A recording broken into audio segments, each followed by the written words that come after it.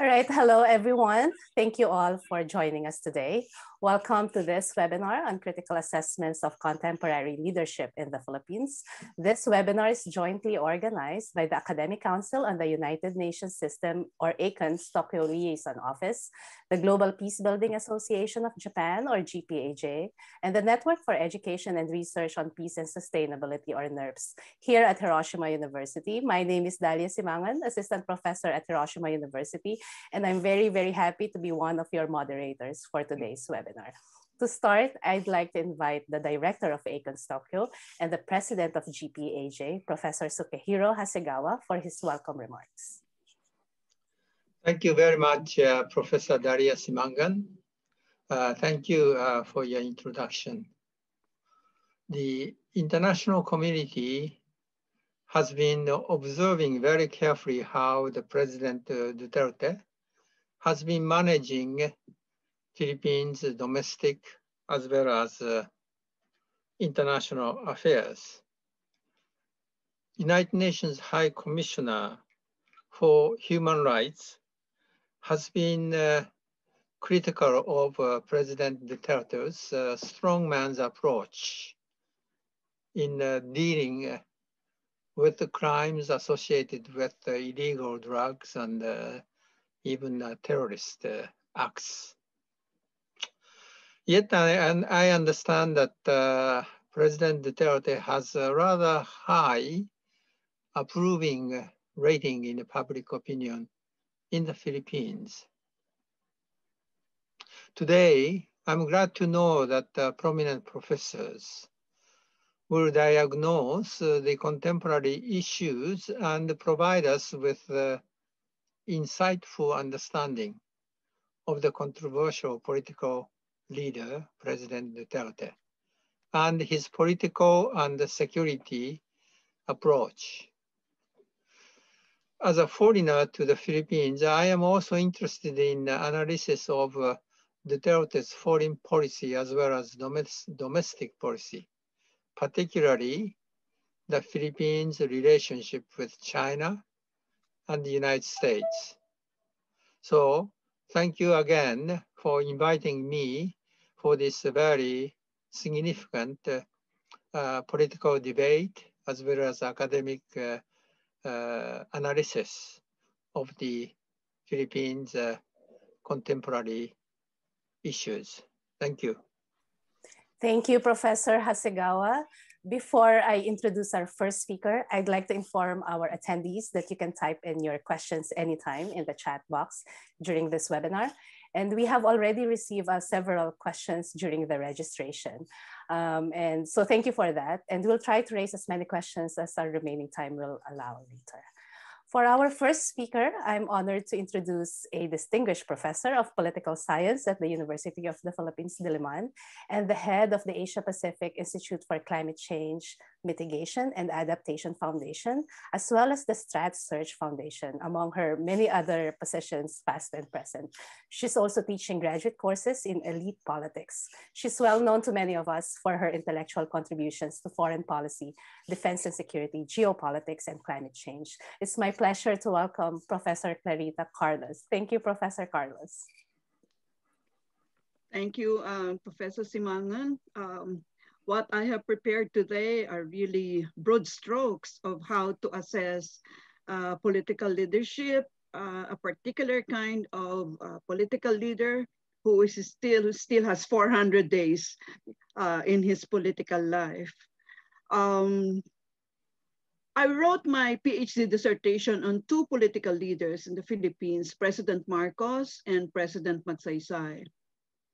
At the time, Marcos was ailing already and Magsaysay had long been dead from an airplane crash. And so how am I going to investigate these two political leaders? I did it from a distance, using political psychological framework of measuring motives. That's how I started my interest, particularly focusing on political leadership. So today, what I'm going to share in this seminar, together with your other guests and my colleagues here, Professor Tehanki and Professor Corato, would be two basic points. The first is one of the best ways of assessing political leaders called the operational code construct. And the second one would be related to a book I had written several years back called Democratic Deficits in the Philippines. So essentially, I'm going to give you the broad outline of how are you going to assess a political leader given a construct which may attempt to explain, maybe somehow in a limited way, predict the way he's going to act or going to decide on certain events, whether they are domestic or foreign. Given the limited time I have, I can only give you the highlights. And please take note, we are talking of leadership which is in process, which is active. Therefore, whatever assessments each of us as scholars will make of him are tentative, and they will have to wait for when data will be available, and they will need to wait for integrated and holistic way of looking at the political leader. So I'm giving all these caveats because I'm sure we will get a lot of flack later on in regard to, why are you assessing Duterte like that? So they are tentative and they are exploratory in the absence of any deep and broad analysis of President Duterte. Okay, what is the operational code? 70 years ago, a scholar named Nathan Leitis tried to understand the Politburo of the Soviet Union. And what he used was what is now known as the operational code construct. It is something like a prism, an schema, if you want, so that you're viewing the political leader from the point of view of two kinds of belief perspectives. One is the core beliefs, what we call philosophical beliefs, and the other is what is called instrumental belief. In other words, on the basis of these beliefs, these values, their orientations and attitudes, how is a leader going to act on certain events or certain things happening around him in the domestic sphere and in international sphere? What are the components of an operational code? Basically, I will just give you some of them. I'll not give the whole list because of our time constraint. And these are some of the questions that may be asked. Is the leader basically a high-risk taker or a low-risk taker? Is he an optimist or is he a pessimist? Does he think of the political environment as one of harmony or as one of conflict? And how does he view his opponents? Does he think that he can shape the future? Or does he think that the future is predictable? Or is he just going to wing it and go with the tide? And what is the role of chance in historical development? Now, given this basic values and belief system, the leader now uses this as a prism, an schema, if you wish. And so he now makes decisions on a day-to-day basis, on a medium-term basis, and a long-term basis within his political tenure of 2,000 days. Okay, note, I have not done any analysis of President Duterte. The things I'm going to share here with you would be based on things which I read about him.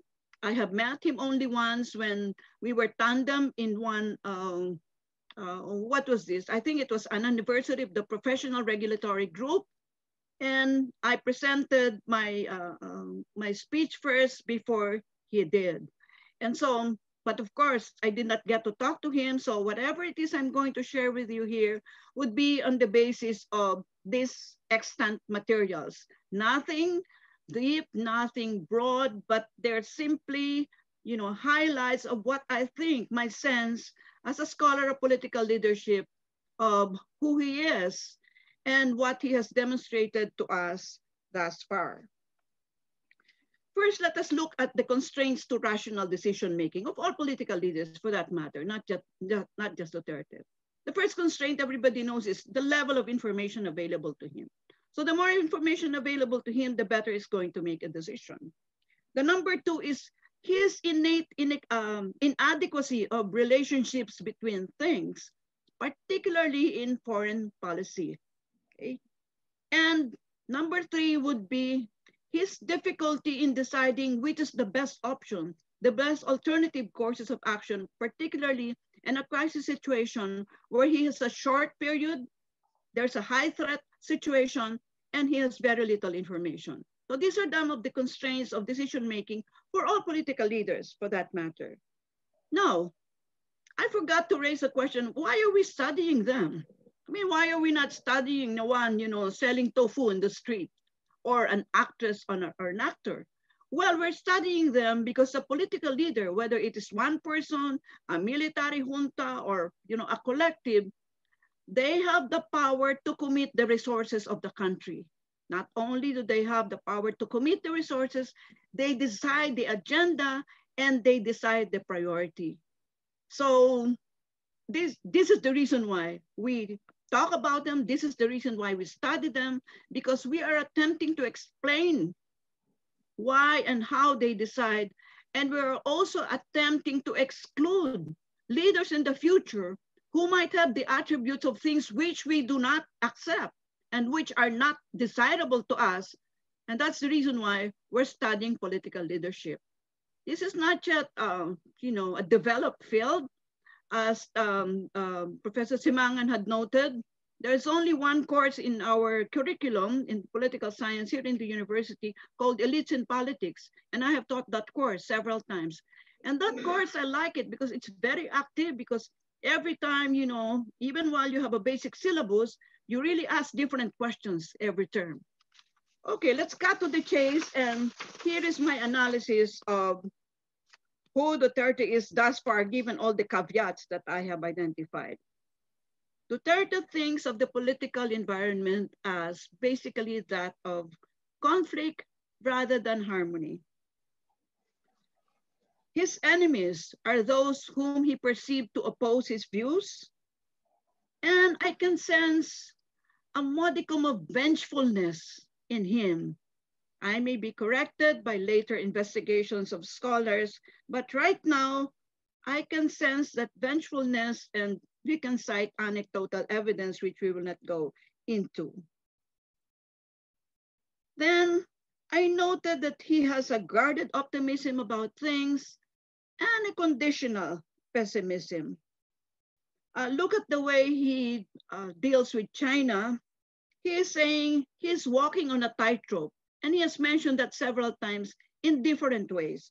Walking on a tightrope, meaning, balancing the US and Chinese interests and trying to figure out, how best we're going to locate ourselves given these two superpowers. Now, I noted too that the president has a way of just accepting the political environment. I don't see him taking like a trailblazing role as one who would like to shape the environment. Look at the time you were chair of the ASEAN. It was ho hum. I thought he was going to really make waves there, and I said, I don't know how many times he mentioned regional integration, which is really the core of ASEAN. I think he mentioned it like twice, and that is one of the reasons why I believe that Duterte is just interested in, finishing his term, but not really in actively shaping and actively taking a role, a participant role to take a lead. And I have seen that in the ASEAN participation. Do you think he's a strategist? He is. Many people are saying, some pundits are saying that he doesn't have a strategy. Everyone has a strategy. You only need to find out what they are. It's like saying, I can study Muammar Gaddafi or, Saddam Hussein. You can study them. You just need to look at the pattern. So he has a strategy. And his strategy, if you want to get a quick and dirty word, would be pragmatism. Pragmatism is the name of the game insofar as he is concerned. He knows the military power of China, And while people saw it as like a lame expression of, no, we can't do anything about China, he's saying, okay, you want to fight with China? I mean, can we please count how many tanks we have, airplanes which are falling all the time and the like? And so he says, no, we are going to live with China. And this is the way to do it. Get as much from China, as much loans, infrastructure, support for the Belt and Road, and at the same time, get the same with the United States. I'm sure the seesawing RP-US relations is so pronounced, withdraw BFA, backpedal on the BFA and the like. The pragmatism is so pronounced, but at the same time, the lack of a medium to long-term vision is also there. As I said, we need more critical analysis and more data on this before we can make some fairly good descriptions of this pragmatic nature of President Duterte. Also, in regard to foreign policy, you will also notice that he is a very low risk taker. I compare this to President Marcos. Of course, let's not compare the number of years they've been there, but President Marcos is a very high risk taker, and President Marcos knows he can shape history. In fact, during the time Marcos would talk in the ASEAN or in any regional organizations, nobody speaks. Even Lee Kuan Yew cannot speak, That's how powerful he was, and that's how he thought that history cannot just be accepted, but can be shaped and can be controlled. And Duterte is on the opposite side of that pendulum. So Marcos is on that pole and Duterte is on the other pole. It's just swinging it if you want to be charitable about it. Okay, I already mentioned to you that at the time we were the chair of the ASEAN, there was very little appreciation of ASEAN regional integration. And Duterte did not see himself as an active actor that may shape ASEAN future. And you can see it now, even now. I mean, suppose in 2025, we're supposed to have one ASEAN Army, Marines, Air Force, Navy. Are we talking about it? I think I'm the only one talking about this 2025 target of ASEAN Defense and Security Community. Okay, let me go to the second part now. I'm not looking at the time, but I think I'm still good. Yeah, you just give me the sign to just shut up, Dalia. Okay, the second one is, as I have noted, first we look at one of the best assessments. I say best assessment because if you look at the PhD dissertations now, and you can Google it later after this program, you will see so many titles called the Operational Code of Vladimir Putin, the Operational Code of Tony Blair, etc. In other words, the PhD students, and they need not be the students of Alexander George of Stanford University, who also spearheaded this. If they're using it, and they're using it frequently to explain political leaders, that means it matters, isn't it? Otherwise, you will just drop it because it has very little explanatory value and explanatory appeal. The fact that you keep on using it means that it can be really used as a prism through which you review political leadership. Now, let us locate Duterte now within what I call the democratic deficit, which is really the title of my book, Democratic Deficits. So Duterte located himself in a political environment where the political parties were so broken. In fact, he had to put together his own political party where, political party members are just jumping from one party to another, changing their political color and not committing political suicide in the process. But what Duterte did not pursue, and this is really one lost opportunity, is that he had what we call a super majority in both houses. And yet,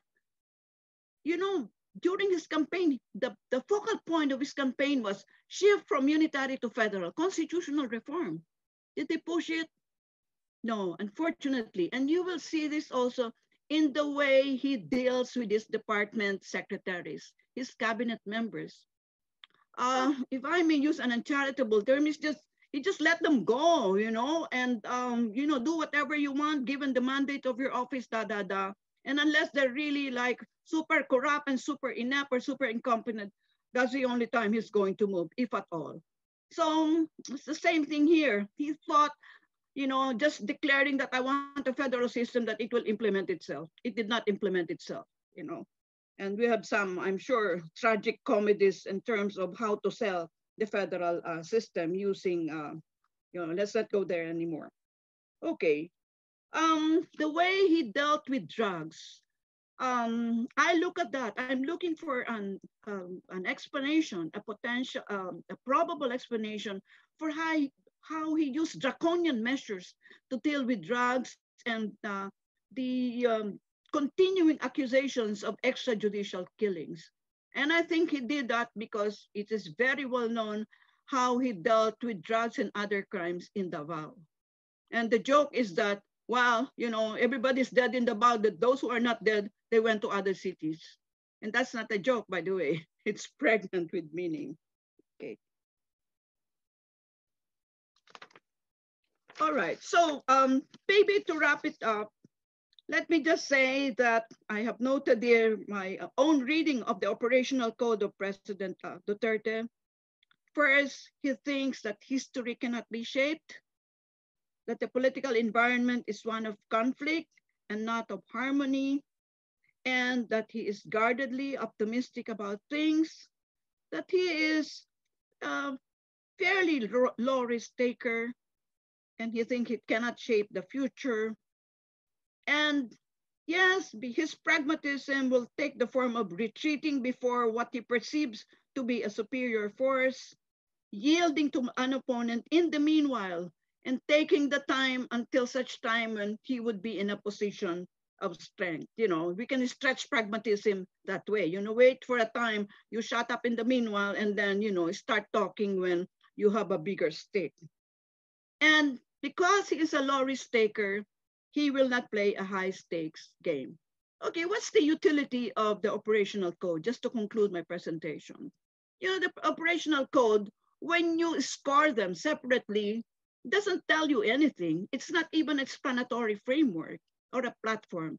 What you need to do and what scholars need to do is really to stitch together, all the questions that are asked in the instrumental belief system and in the philosophical belief system, and come out with a holistic assessment based on the operational code. And that is not a standalone.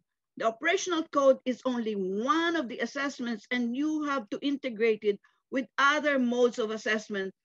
So you have a whole reading of, or an approximation of who President Duterte is. But that will have to wait.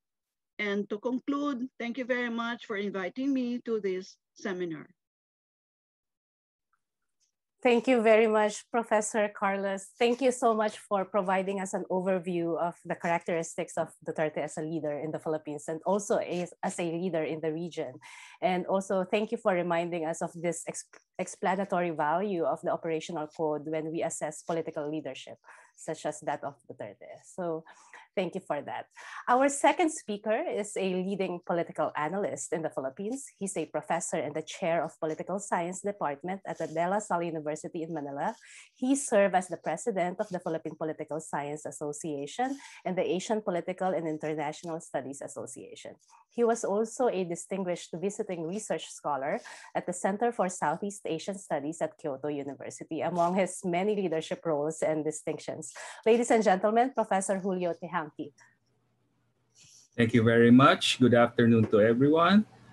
Let me share my screen.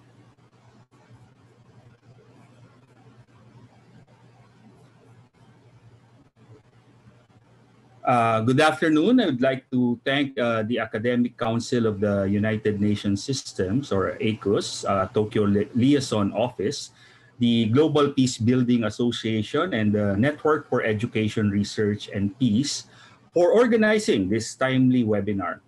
Special shout out to Dalia Simangan of Hiroshima University and Raymond Andaya of the University of Tokyo for inviting me to deliver this afternoon's presentation. I'm also deeply honored to share this webinar with my UP graduate, Professor Clarita Carlos, and my brilliant friend and colleague, Nicole Corato. This presentation is largely extracted from a draft book manuscript I'm co-authoring with Professor Mark Thompson of the City University of Hong Kong.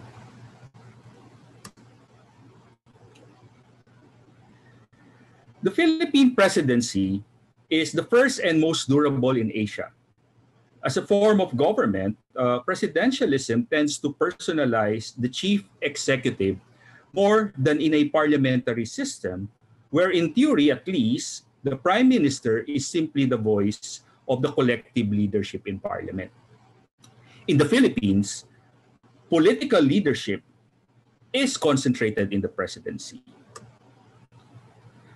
As a political institution, the Philippine presidency has been rendered enough constitutional power to have a formal semblance of a strong presidency. While the Philippine presidency is patterned after the American template, in fact, it is rooted in Latin American practices. Historically, the modern Philippine presidency was patterned after the Spanish and then later the American Governor General. Hence, the Philippine presidency has traditionally been accorded more coercive powers and fiscal prerogatives than its American counterpart.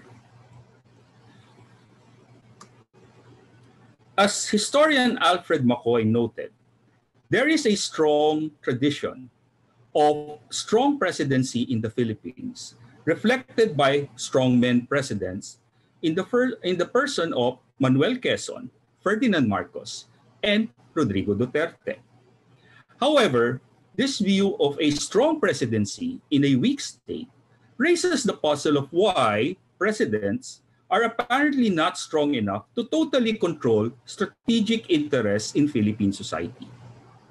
The state is captured by particularistic interests, but the presidency is structurally strong. Another major puzzle that is not all Philippine presidents have been equally strong. Some have been vulnerable to serious elite military challenges, with one post-Marcos president being ousted and two others faced repeated coup attempts by disgruntled military elements backed by key politicians, business and religious leaders, and civil society activists. Now, before we attempt to address these two puzzles, let us review the literature on the Philippine presidency and presidential leadership. Traditionally, there have been two most influential theories of the Philippine presidency. The first is an actor-centered strongman presidential style perspective popularized by the late eminent Filipino political scientist Remio Agpalo. Agpalo highlighted the role of the presidential leadership by emphasizing the supremacy of the executive in what he termed as the Pangulo regime. Drawing largely from cultural notions and communitarian ideals, Agpalo placed premium on the value of pagdamay, or sharing and caring for other people. The Pangulo serves as an appropriate metaphor for the body politics, such that in the Filipino saying, ang sakit ng kalingkingan ay damdam ng buong katawan. Hence, the body politic is literally an organic body of politics. The pain suffered by the little finger is felt by the whole body. Hence, the Pangulo is the pinakaulo, or literally the head of the state. Agpalo saw the realization of his Pangulo regime in the authoritarian regime of Ferdinand Marcos. The other influential perspective in the Philippine presidency is that of the structuralist patron-in-chief approach. The view of the president as a patron-in-chief, which is derived from the larger literature about Philippine politics, is conducted primarily on the basis of clientelistic links between voters and politicians and patronage distribution among the politicians themselves. Carl H. Lande, an American political scientist in the 1960s, was the first to describe the patron-client ties that define politics in the Philippines. The patron-client factional model has long dominated the literature on Philippine political science. For Japanese political scientist Yuko Kasuya, The Philippine president is the key figure who controls the legislature's pork barreling through his or her control of the budget execution processes. The president's control of the pork budget creates the logic of party system formation, which she called presidential bandwagon, or incumbents who won the presidential election year by affiliating with various parties switch to the president's party by the time of the midterm election. For Antonio Contreras, the maven of Philippine postmodernism, there seems to be a dissonance in a society that is inherently communitarian, where ideally collective interest prevails over individual interests, but also has a tendency to engage in political idolatry. From his postmodernist deconstruction of Philippine politics, Contreras asserts that in the absence of the grand text to define the Filipinos, in which the state was a colonial construct and the nation is an unfinished product, communities form from personal affinities based on the concept of pakikipagkapwa. Hence, for Contreras, political order, therefore, is not really about building political institutions based on Western notions and ideals, but a form of pagsasaayos, or putting the house in order. He agrees with Agpalo that a Pangulo emerges to become the core of a personality cult that nurtures political ideology. In fact, he argues that Duterte himself has become the ideology, or what other academics would call Dutertismo. He also believes Rodrigo Duterte to be that Pangulo, but in the end, he decries the polarization and partisanship that have resulted in the erosion of the kapwa or pakikipagkapwa under Duterte's administration. In a forthcoming book that I've co-authored with Mark Thompson, we argue for a relational theory of presidential regimes situated in political time, adapted from Stephen Skowronek's study of the US presidency, and we provide a more differentiated account of presidential strength and vulnerability in the Philippines within a weak state. We also adopt Anthony Giddens' concept of structuration, in which human action is shaped by social structures which are products of human actions. To paraphrase Karl Marx, presidents act, but not in any way they choose. From the perspective of political time, presidential performance is not based solely on personal qualities or policy initiatives, but rather on the sequencing of presidency within political time. A coalition of interests within particular institutional contexts. Presidents find themselves facing different obstacles to leadership based on their relations to an existing regime. So a president may be affiliated or opposed to an existing dominant regime. And based on their affiliation or their opposition to this regime, they can either be vulnerable or resilient based on the strength or weakness of that regime. And in the Philippines,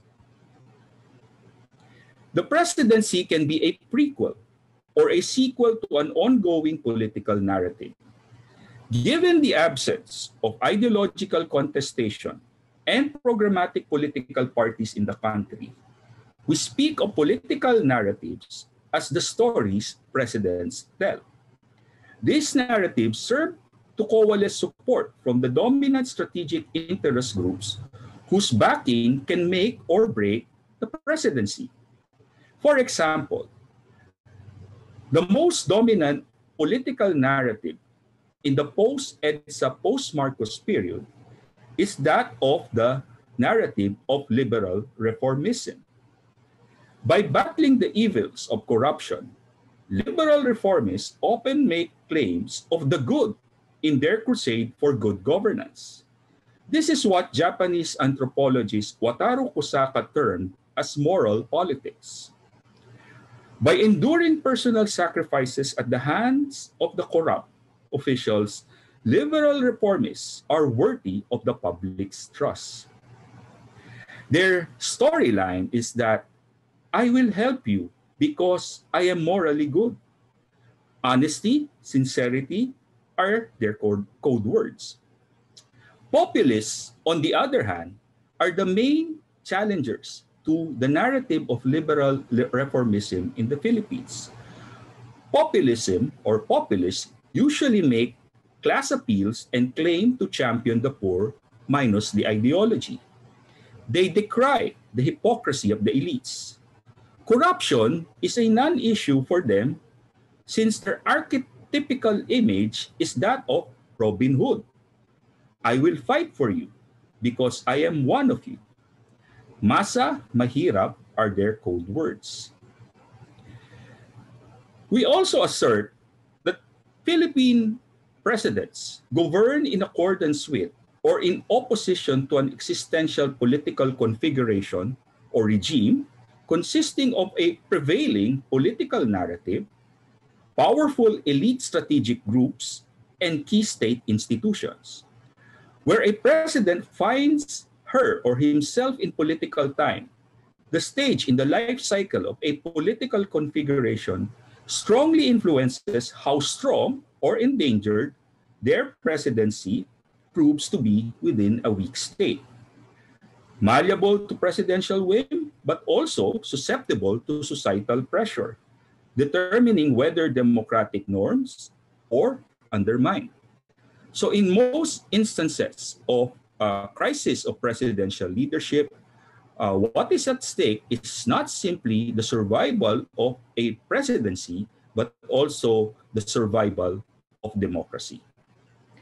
Presidents have been strong when they have a clear political narrative and the support of powerful strategic groups, including the Catholic Church, business oligarchs, and civil society activists, as well as the blessing of or criticism by foreign powers, particularly the United States, and more recently, increasingly by China, which may strengthen or weaken societal challenges.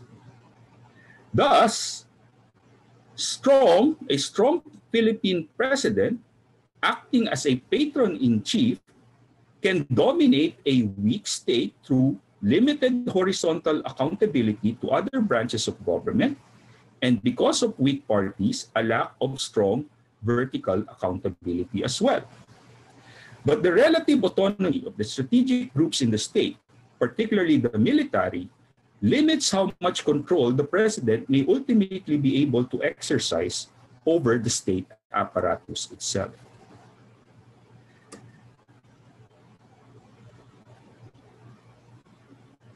A narrative trap occurs when a governing script stories diverges too dramatically from political reality, resulting in a loss of support or even severe antagonism from the critical strategic groups in the country. For example, after 2 decades in power, the ironclad grip of the dictator Ferdinand Marcos was gradually eroded by the sight of a sick and feeble husk of a strongman who failed in his promise to make this country great again, and instead rub it blind. The country's first populist president, Joseph Estrada, closely identified with the poor, with his slogan, "Erap para sa mahirap," or "Erap for the poor," but failed to win the support of the most critical strategic groups, the traditional big business and the Catholic Church, and eventually lost the support of the military and key civil society groups, triggered by a series of corruption scandals. Both were ousted in people power uprisings. Gloria Macapagal Arroyo's narrative of building a strong republic was undermined by accusations of electoral fraud and major corruption scandals. She became, in terms of popular teleserye, drama, the kontrabida of Philippine politics, the villain, full of pride, greed. But she survived her tumultuous term in office through free-flowing patronage, proficient management of the economy, and adept handling of crisis situations. Now, some presidents have proven susceptible to societal challenges when their discourse or their narrative has become discredited, or strategic elites have turned against them, and they have lost control of the military, and even Congress and the courts turn against them. Even when a president is personally popular, if located in the wrong place in political time, the dominant political order may prove disjunctive, leading to a change in a political order. This is what we call imperiled presidents. Imperiled presidents have either had their political narrative discredited, making them highly unpopular, or losing them, or losing the support of the key strategic interests, like the business sector, the Catholic Church bishops, key activists, and even the military. Now, this is exactly the thing that happened in the Philippines. No? Duterte's electoral victory is a major rupture in the post-Marcos EDSA regime founded by Corazon Cory Aquino in 1986. The failure of the liberal reformist political order to implement much-needed social and political reforms and strengthen state capacity, most noticeably in the criminal justice system and disaster management, fueled a politics of anger that Duterte was able to tap during the 2016 presidential election. A strong president that exercises control over the military may be tempted to be transgressive. No? These are illiberal intentions, no? That removes even the limited constraints on presidential power, both nationally and locally. This is the other half of the equation that we are proposing. Presidents can be imperiled, but presidents can also be imperious. Imperious presidents often use their massive patronage resources and control of the bureaucracy to overrun limited legislative and legal constraints, further weakening or even threatening, if not destroying, democracy. Since his election in 2016, President Duterte has transacted primarily with two populist currencies: fear and performance. Fear is characterized by what our colleague Nicole Curato mentioned as penal populism, a political style that builds on collective sentiments of fear and demands for punitive politics. Performance is what Benjamin Moffitt termed as performative populism, a style of populism in the age of television and digital media that draws a repertoire of performances.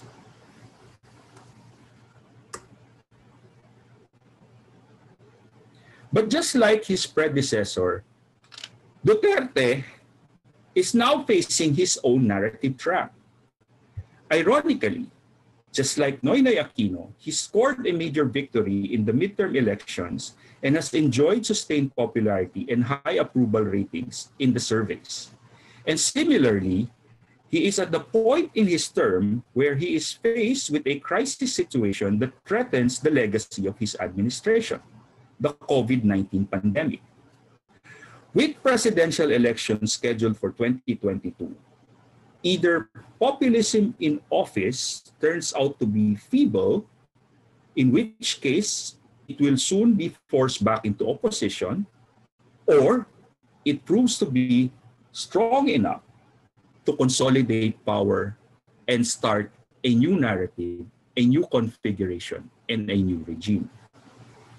Only time will tell whether Duterte's handling of the COVID-19 crisis will fully repudiate the EDSA narrative, or he will be another failed populist challenger. Given the uncertainties brought about by the COVID-19 crisis and its possible threat to social order in the aftermath, it just might be easier for Duterte to wield the iron fist of an imperious presidency. But he must heed the lessons of history. Viewed from the perspective of political time, past presidents who transgressed their presidential powers have done so with great political risk, even at the cost of their presidency. Thank you very much for your kind attention. Maraming salamat po sa inyong lahat. Maraming salamat, Professor Tihanki. Thank you for walking us through the history of the development of state institutions in the Philippines and the cultural idiosyncrasies that shape not only these institutions, but also the way our leaders govern the country, often leading toward, as you put it, a strong presidency in a weak state. So thank you for that.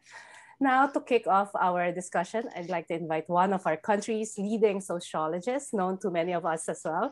She's an associate professor at the Center for Deliberative Democracy and Global Governance at the University of Canberra in Australia. She has authored many works, pieces, but most relevant to this webinar is her book, Democracy in a Time of Misery, published by the Oxford University Press, and an edited collection, A Duterte Reader, published by the Ateneo de Manila University Press. Join me in welcoming Dr. Nicole Forato. Yes, hello Dalia and hello everybody. Thank you to Dalia and Raymond for organizing this meaningful discussion on a Friday afternoon. It's a shame we cannot discuss our ideas further in an izakaya, as I'm sure our colleagues watching this webinar have a lot of ideas and questions stemming from Professor Carlos and Professor Tihanki's talks. I have more than 3,000 words of notes in my laptop. So let me just try to condense this with, I'm going to structure my comments as a discussant around 3 striking ideas that I learned from our previous speakers and ask some questions that hopefully stimulate the discussion in the next few minutes. So let's get started. So my first comment relates to the understanding of political leadership in relation to the operational code, as Professor Carlos explained. And of course, the operational code is one of many ways of assessing a political leader, as Professor Carlos reminds us. And I really like that we are cautioned to appreciate our observations as tentative until we have sufficient data. That said, I find this idea useful. To understand a political leader, we need to understand how he or she sees the political environment. Is it built on harmony or is it built on conflict? And clearly, President Duterte sees the world through the lens of conflict. He portrays the Philippines in rather dystopian terms. He described the Philippines as a narco state on the brink of fragmentation. And this narrative is critical to justify his drug war. And of course, narratives are not just stories. They're not just speeches or anecdotes. Narratives have political power and they are real in consequences. So seeing the world in conflictual terms justifies coercion rather than appealing to people's sense of collaboration and compassion. So obviously the brute force used in the drug war has become not just a normalized way of approaching or securitizing an otherwise public health related issue, but the logic of the drug war, of seeing the world in conflictual terms, has become the organizing logic of the Duterte regime. And I think when we reflect on how the Duterte regime governed the pandemic, we can see this worldview very much pronounced in COVID-19 policies. Studies around the world so far ask the question, why is there compliance to COVID-related policies, given that a lot of these policies are unenforceable, right? So it's hard to enforce curfew because states don't have that big militaries and police. How can we enforce social distancing? It's almost impossible to enforce. So why do people follow anyway? And a lot of the sociological studies find that it's because COVID rules or compliance to COVID rules are built on norms of voluntary abidance and willing self-regulation. So it's normative rather than instrumental. So this made me reflect on COVID response in the Philippines. With a worldview that the world is conflictual, the response has been coercive and militarized instead of appealing to the people's solidaristic behavior, harmonious behavior that often emerges in the aftermath of the crisis. And I think that is one missed opportunity in the Philippines COVID response. We have a culture of disaster. We're a country that is so used to responding to crises that are bigger than individuals. And yet the first instinct is to pathologize Filipinos as pasaway, to pathologize Filipinos as disobedient, precisely because the worldview is built on a conflictual perspective rather than appreciating the history of the country as a culture of disaster that is a culture of mutual support. But I also appreciate that this is not always the case. So reflecting on Professor Tihanki's talk, he mentioned the Pangulo regime, which emphasizes the reverse, the pagdamay or the solidaristic view of the body politic. But we also know that these appeals to harmony can be interpreted as justification to authoritarianism, of deference to political leaders for the health of the entire country. And I assume the concept of President Arroyo's strong republic can also build on this. It builds on the narrative of the country pulling together, but it also has an expectation for citizens to look the other way when there are corruption scandals or abuses in power. I think we can also classify leaders who believe in patronage or practice patronage as leaders who also see a harmonious view of the world, that the poor should stay in their place, that they will receive the care and compassion of powerful elites, that their transactions will be governed by moral politics, as Professor Tihanki puts it. So what am I trying to say here? I think what I'm trying to say is that the discourse or the worldview of both harmony and conflict can both be used for authoritarian or illiberal ends. A conflictual view of the world, as we see in the Duterte regime, can be used to justify a militaristic or securitized, heavily coercive approach to governance. But a harmonious approach to politics can also be used as a justification to maintain existing social relations, existing social hierarchies, and dependencies of the poor with the elites. So I think my question now is, how can we democratize these worldviews? Can we think of political leaders who successfully translate their worldviews to democratic practice? So that is the first idea. The second idea that I find particularly striking is how Professor Carlos described President Duterte as a low-risk taker. I found that striking in the first instance because President Duterte is always described as a maverick, someone who threw the rule book out of the window, but now, or a disruptor even, but now I understand. If we look at the precise policies that President Duterte took, for example, the example Professor Carlos gave us is his leadership in the ASEAN, it definitely demonstrates that he is actually a low-risk taker. He has no interest in reshaping particular social relations based on a certain worldview. And we also understand this comment in relation to Professor Tihanki's comments. I mean, it makes more sense. I mean, how much risks can President Duterte take if our political system is captured by elite interest?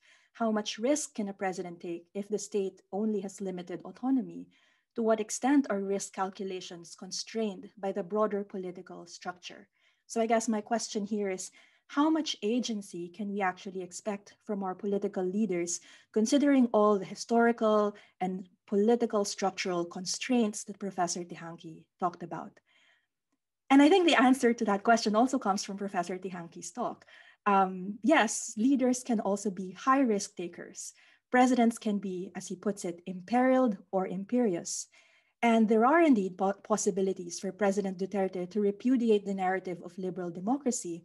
But the question, as Professor Tihanki puts it, is, can he learn from history? And this is where I think where he faces a fork in the road. How much of a risk taker will he be towards the end of his regime? And what lessons from history will he take with him in order to ensure that he doesn't suffer the same fate as previous presidents who took risks? That's the second point.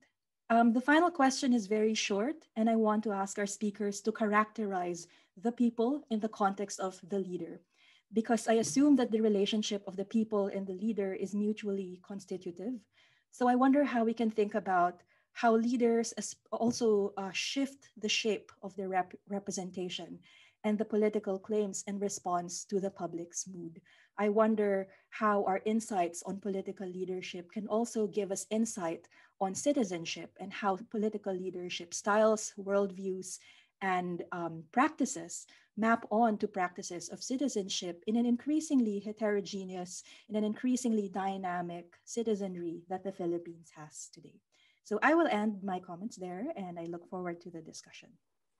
Thank you, Nicole, for this excellent synthesis, and so much to rethink and deliberate from your reflection and questions about the pitfalls and potentials of narratives of harmony and conflict in the Philippines.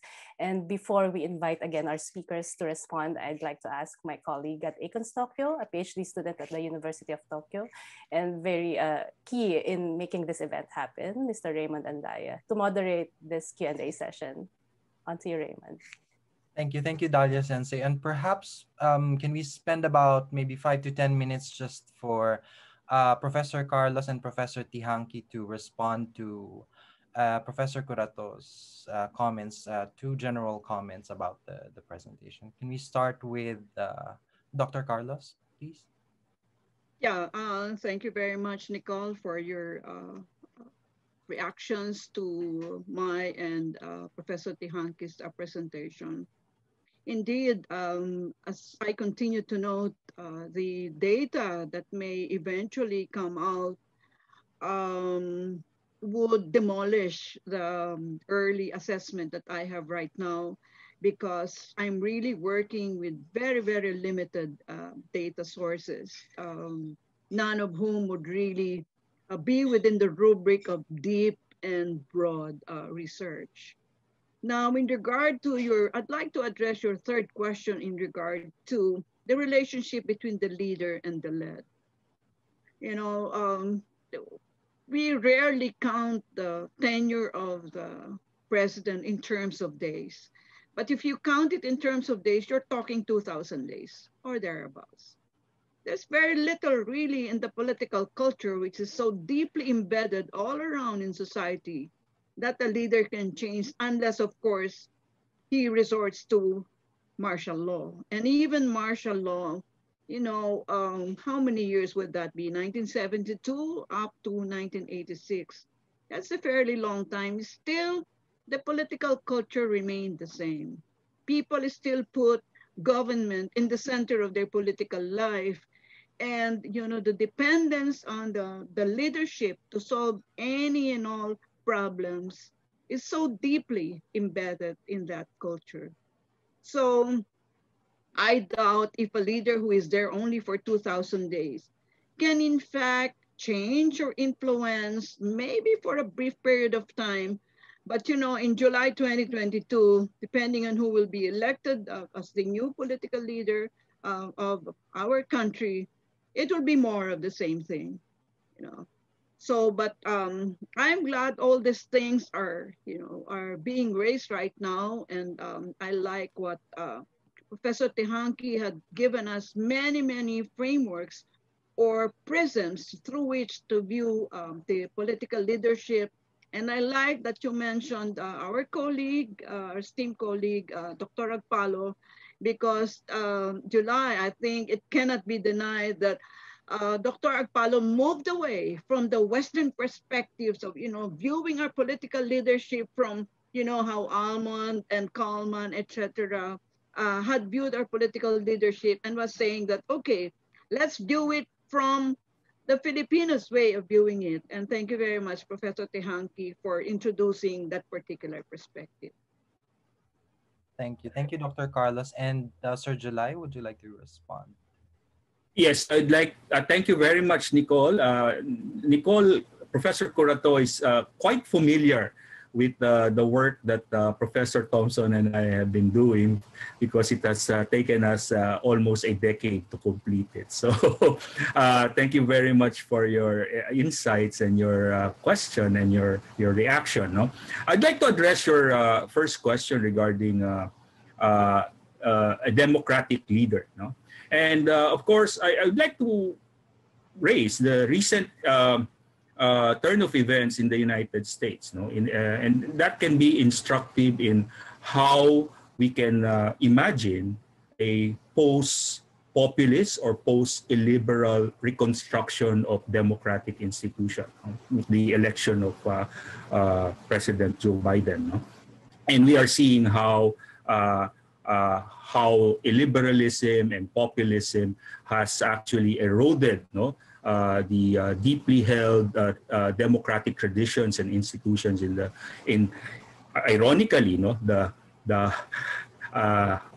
center of liberal democracy, no, the United States, no, and we are now seeing how President Biden and the Democratic Party is trying to rebuild the institution and trying to reconnect democratic institutions and rebuilding the center. Now, this is what I term as rebuilding the political center and trying to bring trust back into institution and the rule of law. And hopefully, this can be instructive on how not only leaders, but also the citizenry can act in order to achieve the full consolidation of the promise of democracy.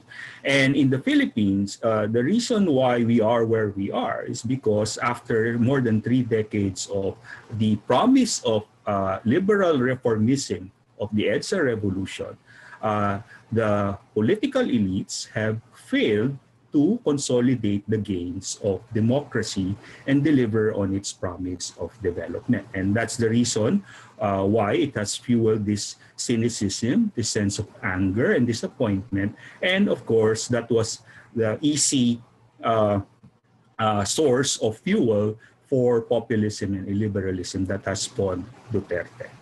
So, of course, our colleagues like Professor Contreras have a different take on it, but more or less we agree, no, that it has it had that effect, no, on our polity. Now, another point is that, of course, there is this current trend not only in the Philippines but worldwide, and most political scientists have noted, like Dan Slater have noted about the democratic decoupling, no? In which there is a distinction between democracy and liberalism. Usually we think of the concept of liberal democracy, but what we are seeing here is a decoupling of liberalism and democracy, in which democracy is being used by populist leaders to derive legitimation for their illiberal projects. No? So that is the case right now. No? So technically, the Philippines is still democratic. Why? Because the basic requisite of a democracy is you hold election, you have legitimizing institution, and what we're seeing is there is still some semblance of democracy because we still hold electoral democracy. We have electoral democracy in the Philippines, but there is that attack on liberal institutions, on human rights, on media freedom, and eventually this leads to the autocratization process, which eventually leads to full authoritarianism. No? And we are seeing this all over the world. No? So we are already in that position. So, but next year, there is an opportunity for some political intervention because we're holding another election. Now, the question is whether this administration is strong enough already in the challenge to reproduce itself, to replicate itself, and have its candidate win, anointed candidate win. Then we can say that it is already in a process of totally repudiating the EDSA narrative. But if this administration fails to capture the presidency again next year, then it's just like the era populist failed experiment. So that's how I see it right now. Okay, so thank you. Thank you. Thank you very much, Dr. Tihanki. We do have, as we mentioned, we do have quite a few questions sent in by some of our participants. But first of all, I would like to go to Professor Hasegawa. Professor Hasegawa, you have a question? Yeah, well, thank you very much, Raymond. I'm very much interested in, yes, the views of you two professors. I think Professor Carlos, this low risk taker, Guterres, it's rather interesting to me, to the Japanese, and also Professor Tihanke's, your sort of comment on the leadership. Could you, both of you, tell me what's the difference between Guterres and Trump? You know, President Trump was in fact very low risk taker. He divided his own people, and he was rude on his own people. But that's not a strong man. Strong man protects their own people. You don't divide your own people and beat them, huh? I think President Duterte, is he doing that? I don't think he's doing that much. Could you comment on my question, Professor Carlos first? Yeah, thank you, and Professor Tihanke.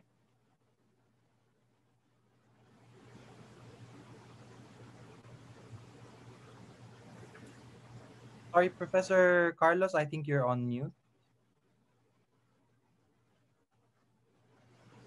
I'm sorry. I think, thank you, Professor Hasegawa, for your question. I think Trump and President Duterte may be compared on some levels, but not on the low risk, high risk platform of the operational code. Because Trump, from my viewpoint, really played high stakes. He did that for Iran, for North Korea, even for domestic politics, and and he lost. Because it's always been like that. I mean, he's the master of the deal, you know, and he dealt all around. He did cashier diplomacy, and I don't think those kinds of attributes can in fact be seen in the Duterte kind of governance.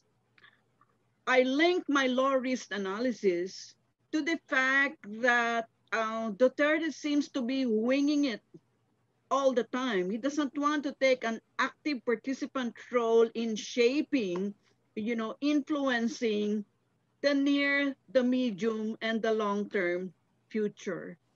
And so, as I said, if we have content analytic way of finding this out and getting a support for this low risk assessment that I have made, I think we can, given some time, be able to show this. But yes, I don't think they are in the same poll. Both of them are in the same poll on this thing. Trump is a high risk taker, and Duterte is not. Thank you. Okay, yeah. So of course, if you look at these two political actors from strictly a personal presidential style perspective, definitely they are two different political animals. No, they are very different from each other. But if we analyze their presidency from the prism of a discursive, institutional analysis, then we can say that they are both populist in the sense that they derive their legitimation and their political power from an us against them, political narrative. So populism, as understood, is a narrative that divides between the so-called elite and the weak everyday normal people. No, it's ironic that in the United States, a billionaire like Trump would position himself to speak for the weak and the defenseless. No, now in terms of the concept of strongman here is taken as presidents who transgress the limits and the boundaries of institutional politics, such that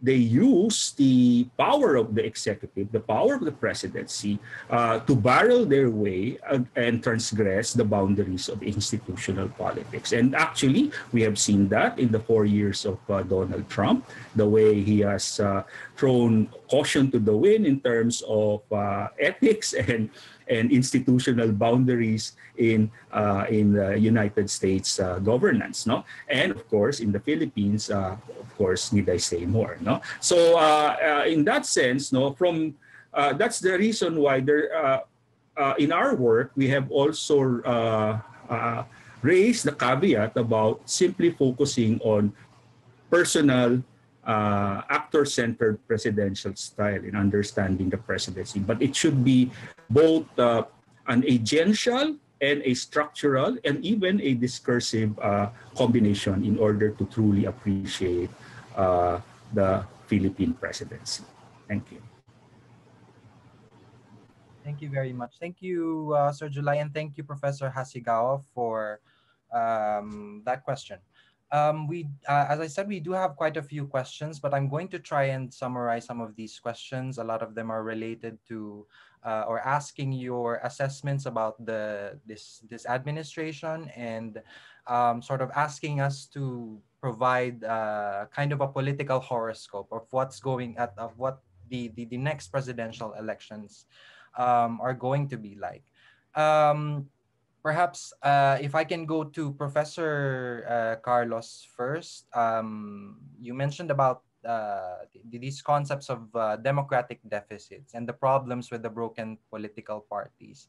Now, one of the questions is actually when it comes to Duterte's actions on politics and its citizens, like the issues of extrajudicial killings, the media shutdown, do you think this signifies that the Philippines and Philippine politics is sort of has become a flawed democratic state? That is the question for you.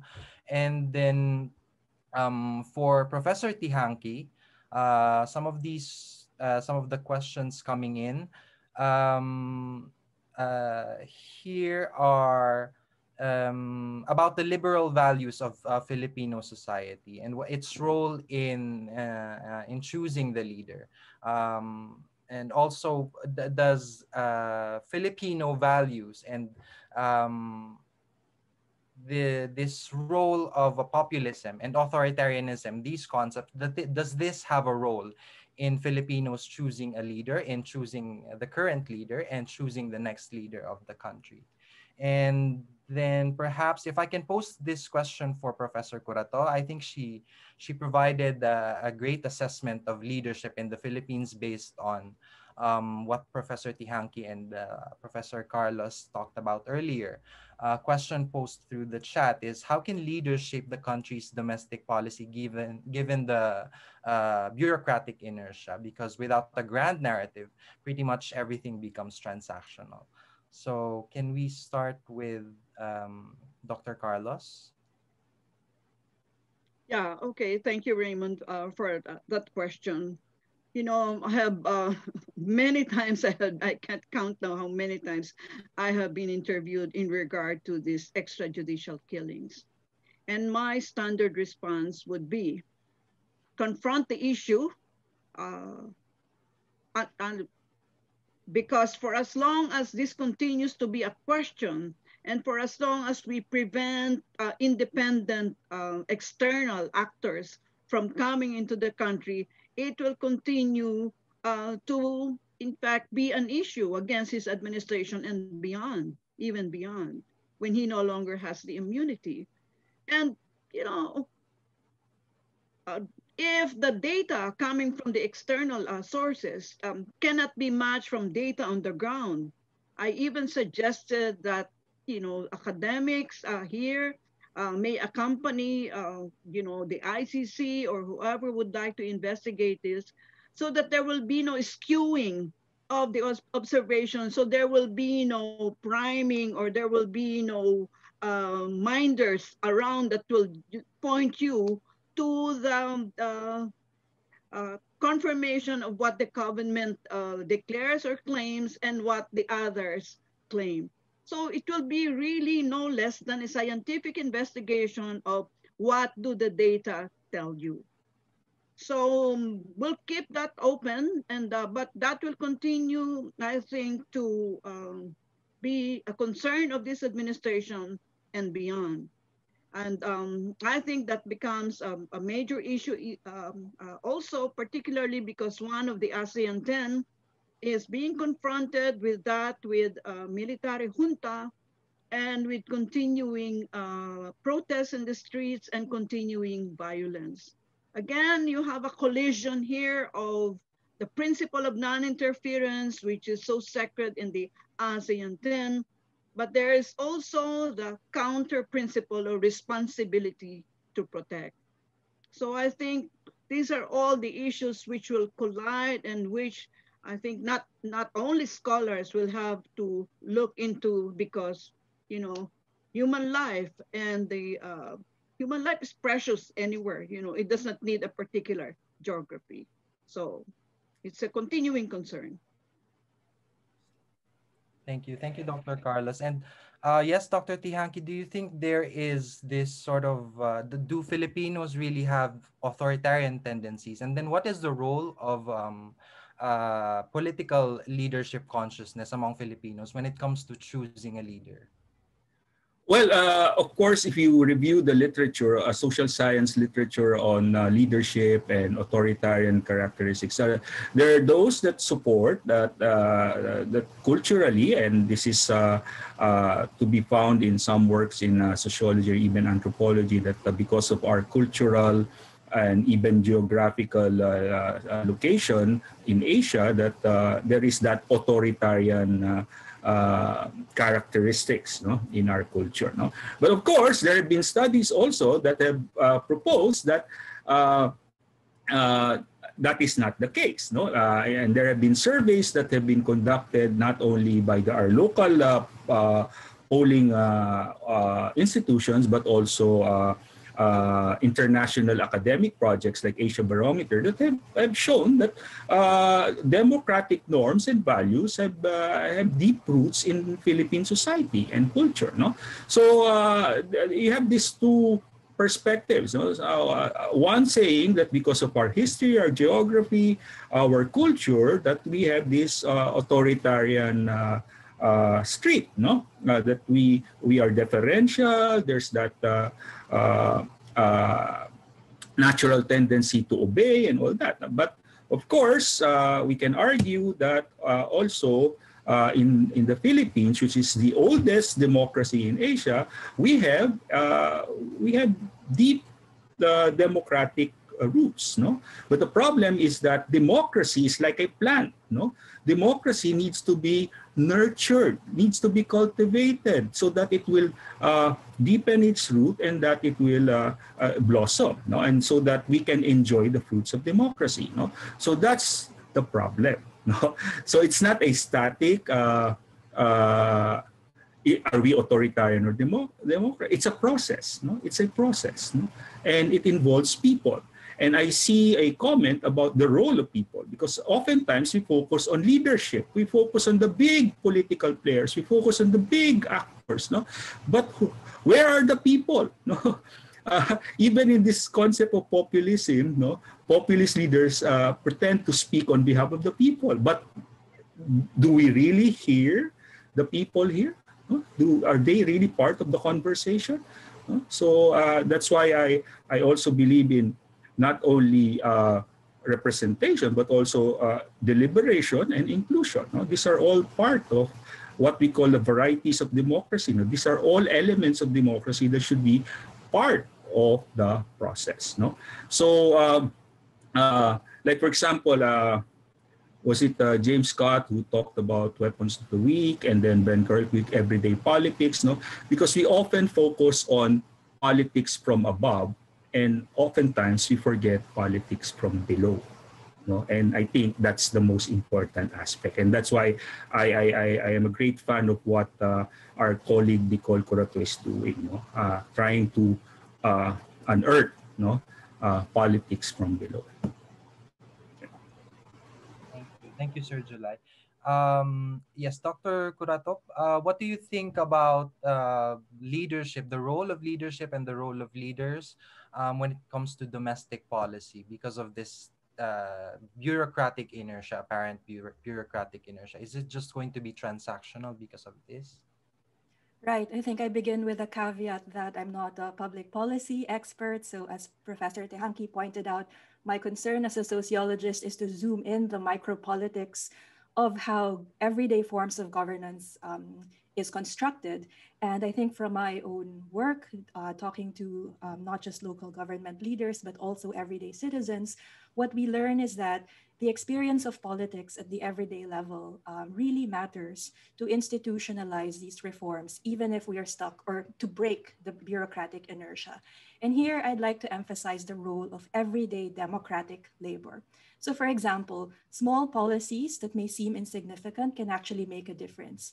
Think about the case of a local mayor who gave equal slots in a marketplace to all market vendors, regardless whether the market vendors supported the mayor during the last elections or whether they supported the other party. That in itself is such a significant way of changing behavior because it communicates to everyday citizens that actually fairness in governance is possible. Everyone got a slot in the market to sell fish and vegetables, regardless of who they supported in the previous election. The consistent enforcement of traffic rules or the regularization of casual workers in the city hall may seem insignificant in the greater scheme of things, but these everyday decisions that affect the lives of ordinary citizens demonstrate that reform can actually work and they can actually be made consistent. The question now is, how can we scale up these everyday democratic reforms that is not just stuck on the level of local governments in cities that are lucky to have progressive leaders and make it work for the entire nation? I think that is still the puzzle. Because so far, the success stories that we know in the Philippines, a big part of it, as Professor Carlos mentioned a while ago, is also fortune or luck, right?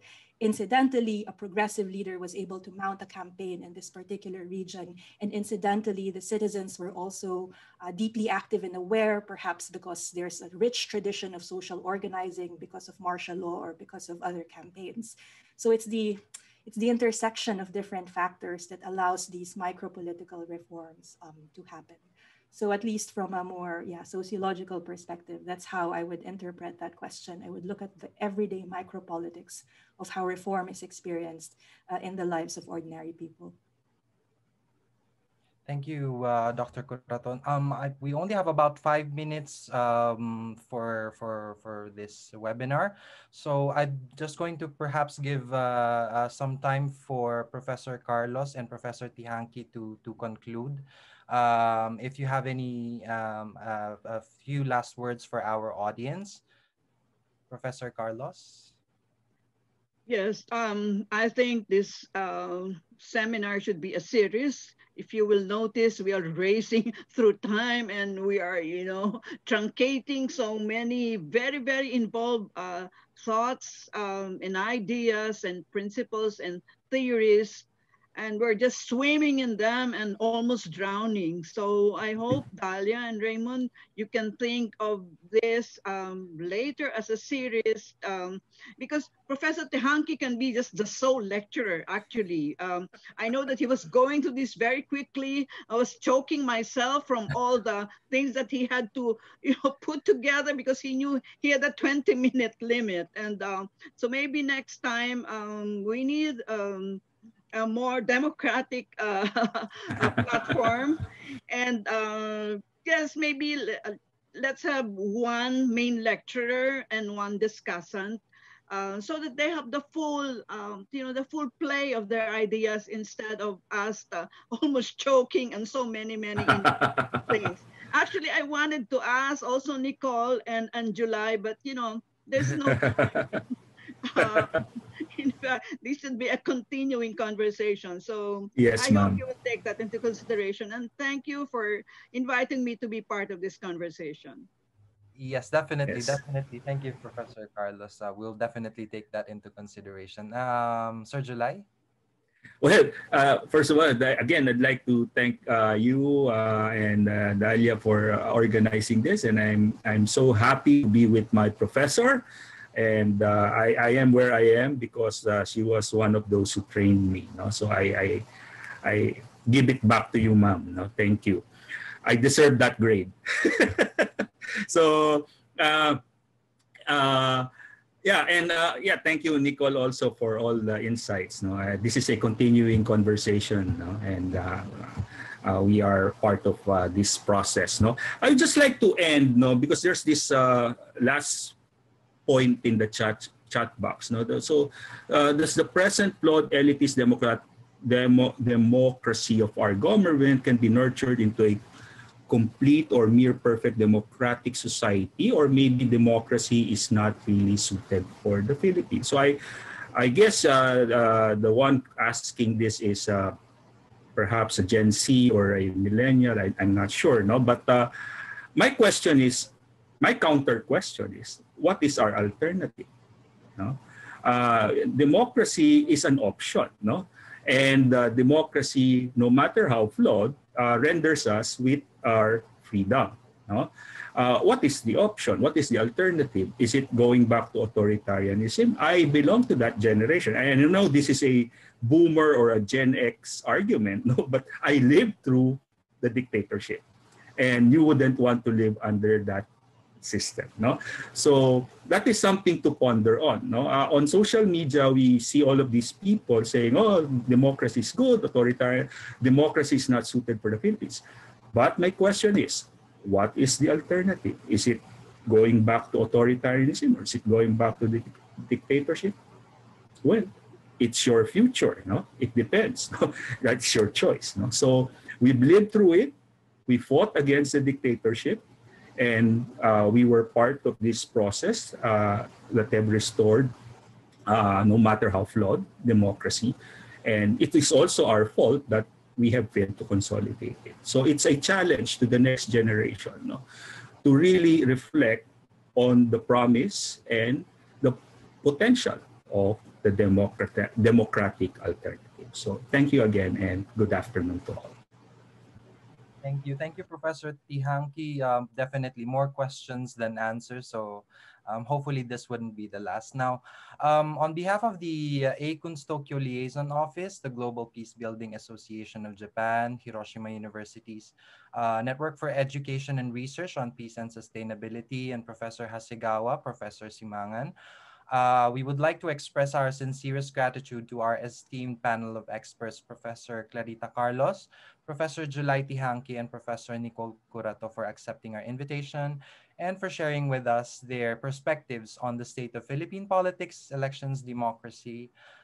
This seminar sought to situate the concept of leadership in the landscape of Philippine politics. And there isn't a more important time to have this sort of introspection about how Philippine society and government understands and puts this concept of leadership into practice. So we hope that the discussions we had today with our acclaimed panel of academics has contributed to this reflection. We would also like to thank everyone who joined us today for this webinar from here in Japan, in the Philippines, and from other parts of the world. I know we do have some unanswered questions from our audience, so we would like to assure them that these will be forwarded to our panelists so that they can try to address the questions, and we will try to incorporate them in a report, which will be uploaded later online. And speaking of that, yes, Raymond, I'd Hasegawa. like to join you and Daria in thanking Professor Carlos and Professor Tihanki and Nicole. I think you have provided us, with a very high level of intellectual discourse. So much appreciated. Thank you.